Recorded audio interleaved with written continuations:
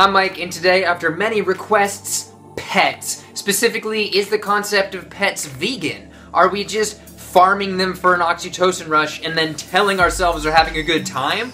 Or are they key to the human experience and help people empathize with animals? And finally, can cats and dogs be fed a vegan diet?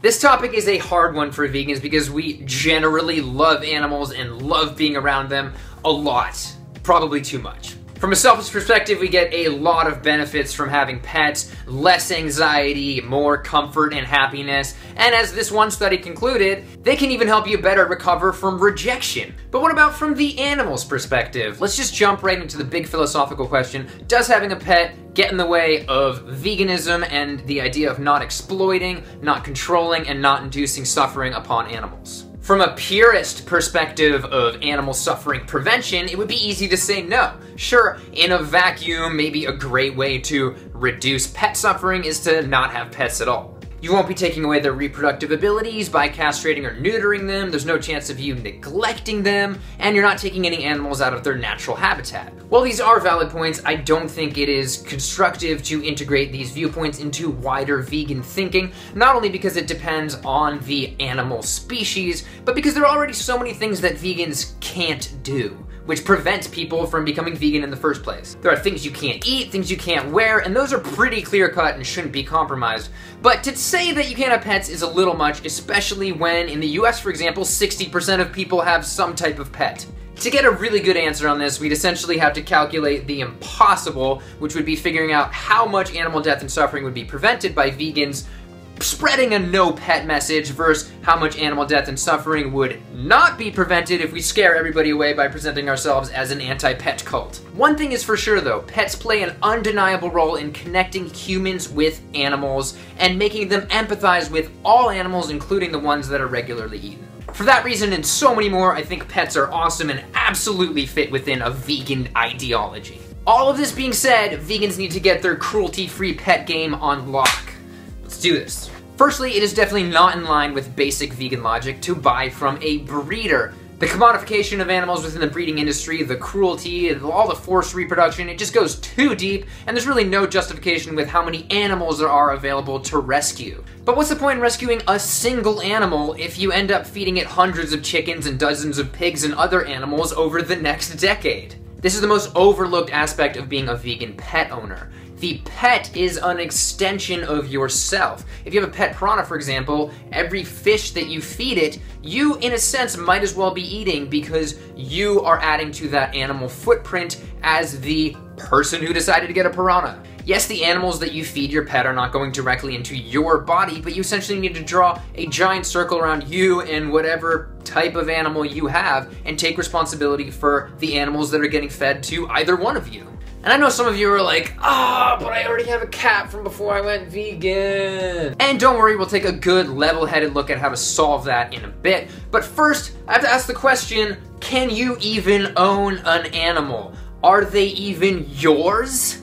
Quick answer, this idea is generally why vegans opt out of the idea of animal ownership and instead go for the companionship title. Let's be honest though, this is really not a two-way street. There are certainly some animals that own their humans. Now, I can't go all the way through this video without asking the question, are we still exploiting our pets even though we think we're giving them a great life and that we view them as companions? This is sort of an abstract idea, but vegans don't consume byproducts from animals to avoid animal exploitation, but in a sense, we do get byproducts from our pets, albeit not physical, but for example, we do use them for oxytocin or joy or comfort. And the truth is, how do you really know how much comfort and joy an animal is experiencing? Unless you have, of course, a thermal imaging camera and a veterinary scientist, then you know exactly what they're feeling. The point is, vegans need to examine this and their implications. For example, you should not keep an animal alive past the point where it's suffering just because it might make you feel good and because you love it, you still have to look at it in a level-headed way. Okay, now to the logistical question, can dogs or even cats be vegan? We know they're not herbivores, but let's start with dogs. From Pet MD, Dr. Jennifer Coates writes, quote, "The answer is yes, dogs can eat a vegetarian diet and thrive, even veganism, consuming a diet that does not include any animal products, though a little trickier is possible for dogs." Of course, while you can find people that will disagree with this, there's no denying that amazing results have been achieved. I usually stay away from anecdotes, but this one from a statistical perspective is undeniable. Bramble, the vegan border collie, set the Guinness Book of World Records in 2002 for the oldest living dog at 27 years old. 14 years later, Bramble is still number 5. Given the minute fraction of vegan dogs across the world, that is an undeniable fact about how vegan dogs can thrive. And I also happen to live with a 16-year-old vegan dog named Milo, and let's just say he's doing a heck of a lot better than most 16-year-old dogs, which are dead. He's a little special, but then again, he's always been a little special. Like any doggy diet, a vegan diet can be done wrong. It's best to give your dog a supplement with, or food with, L-carnitine and taurine to cover their bases, though they can make their own taurine with enough protein in their diet, which happens to be 25 or more grams per 1,000 calories. So don't feed them a high-carb fruitarian diet.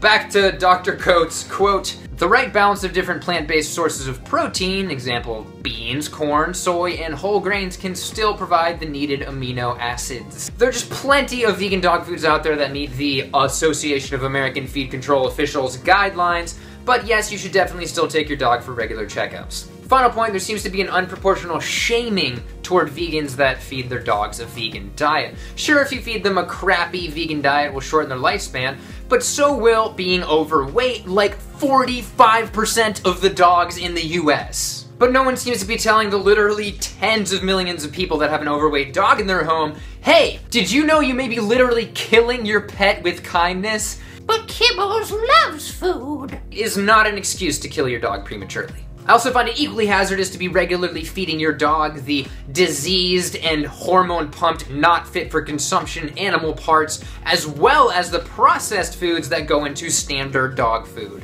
When it comes to cats, though, the pushback is even stronger, and understandably so. Cats are obligate carnivores, meaning they require certain nutrients from animals. For example, they cannot make taurine at all, unlike dogs, along with a lot of other nutrients that are only found in animals. To the point where most experts definitely advise against it. In the words of Lou Olson, PhD, and author on the subject, quote, "Trying to feed a cat a vegan diet would be like me feeding my horses meat. You're taking a whole species of animal and trying to force it to eat something that it is not designed to handle." But does that mean it can't be done without inflicting suffering? Well, this certainly hasn't stopped countless numbers of people from putting their cats on a vegan diet with the several different types of vegan cat food available. Some of which, like many products in the US, failed to meet their advertised level of nutrients. How well does a vegan cat food that meets guidelines fare? Well, in this year-long study, though none of the cats reached a taurine deficiency status,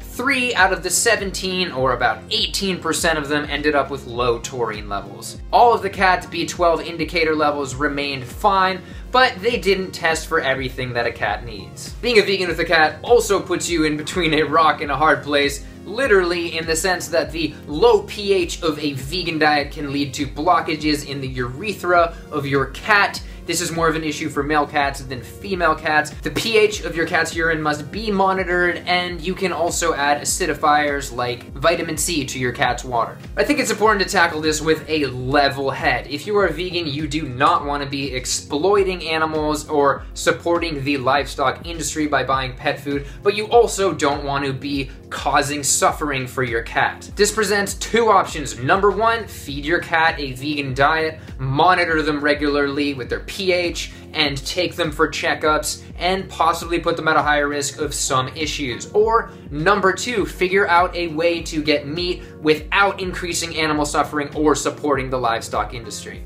One solution that has worked for people is talking to a local restaurant and getting their meat-based waste.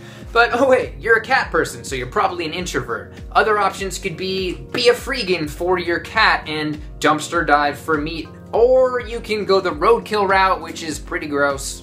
All of these things I would be against a human doing for health and ethical reasons. But a cat, that might be suffering otherwise, go for it. And finally, again, there is no criticism of the widespread poor dietary practices for cats. For example, it's not natural to feed them no meat, but it's also not natural to feed them a fish that is 10 to 100 times their size and loaded with mercury, aka tuna. In this study, cats that ate the tuna diet did not just have elevated levels of mercury, they also walked less, vocalized less, and played less. Yes, played less. Now, I can't cover every species here, but the final point is that most animals are not gonna do that well as pets. We have had a symbiotic relationship with dogs for 16 to 32,000 years, which means they are quite well adjusted.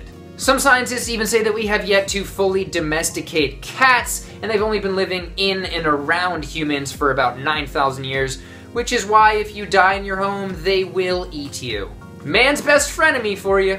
In conclusion, give me $10 million to create the most well-tested, best vegan cat food ever made. Now, in all seriousness, it's probably better if you don't get a new indoor cat. If you already have one, just do your best to reduce animal suffering on all counts. And if you have a dog, just make sure you have a certified food that does it in terms of nutritional value and get regular checkups. And maybe they will reach 16 like Milo currently is, or 27 like Bramble did.